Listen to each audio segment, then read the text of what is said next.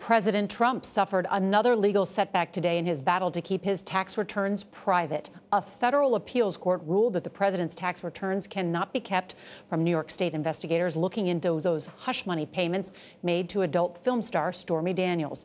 Paula Reid joins us now from the White House. So, Paula, does this mean we're finally going to see the president's tax returns? Nor the president's attorneys are going to do everything they can to keep these returns private. CBS News has learned they intend to appeal this decision to the Supreme Court, arguing that the president is protected from any criminal proceedings while he's in office. But today, these judges held they don't think that the president will prevail at the high court because they believe the president's accountants are not protected from subpoenas, and they may have to hand those returns off to investigators. Another question for you, Paula. The Justice Department today demanding details about an anonymous senior administration official who has written a critical book about the president. This is the next big showdown.